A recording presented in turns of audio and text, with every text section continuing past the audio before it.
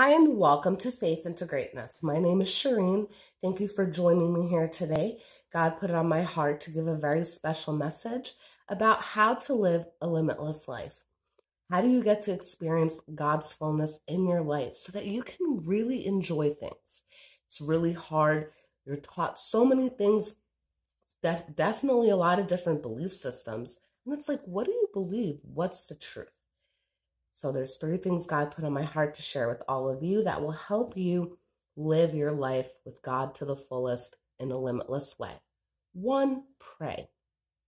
Pray and don't be anxious for anything.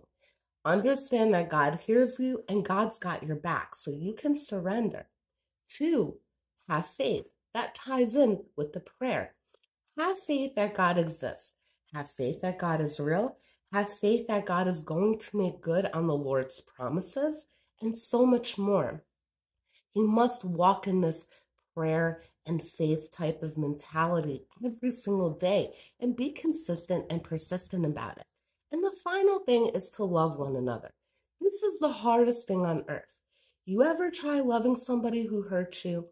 You ever try loving somebody who is violent, somebody who doesn't mean you well? Do you ever try loving people with malicious intentions? It's very difficult. You know what? We always have to pray that God continues to work on our heart. It's not easy to walk in this loving spirit, so to speak. But this is how you get to experience God's love and God's limitlessness and God's fullness.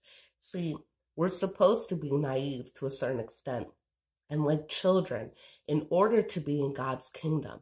You know, with children, there's an innocentness about them. You tell them something, they just follow along and they go along with it. We're supposed to do the same. When people tell us to believe in God and to have faith, we're just supposed to follow along and go with it. I hope you get to experience limitless in this life. Take care and God bless.